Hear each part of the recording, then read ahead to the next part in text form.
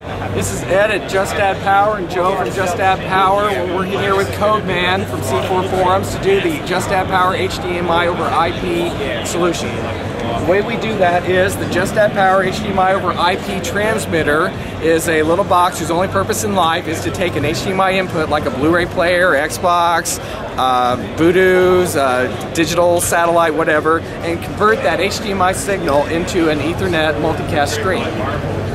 We do that out on a 100 base T LAN port connected to a 24 port Ethernet switch, which is right over here.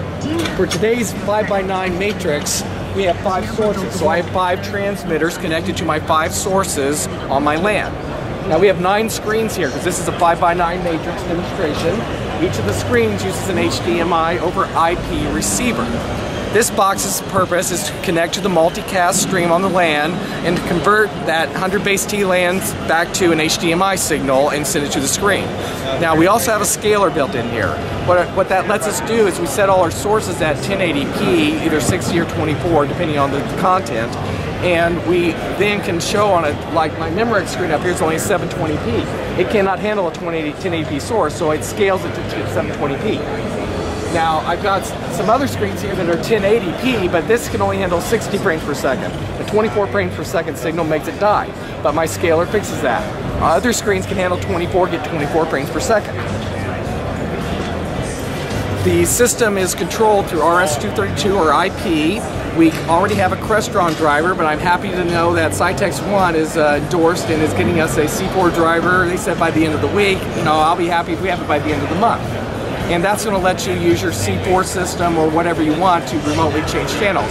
Now for the demonstration, we'll go ahead and change channels here. I got a Toshiba Rexa screen here. Right now it's on our Blu-ray player. Let's switch it to the Xbox. It's on the Xbox. Now let's switch it to one of my Voodoos. It's on a Voodoo. Let's switch it to another Voodoo. It's on a different channel. Now let's switch it to a camera. And now we'll switch back to the Blu-ray player. We instantly switch, and we're able to do this so quickly because we don't have to worry about EDID. As I told you before, there's a scaler in the receiver. So that deals with what resolution the monitor has, and the Blu-ray thinks everything it's talking to is 1080p. Instead, all we have to do is send the HDCP keys to the player to say, hey, can I join you? And that's a 100 millisecond handshake according to HDMI standards. So that's how we're able to switch so quickly, is unlike these old school switchers, we don't worry about EDID stuff, we just do the handshake and move on. Nice. All right, thanks guys, appreciate it. Okay.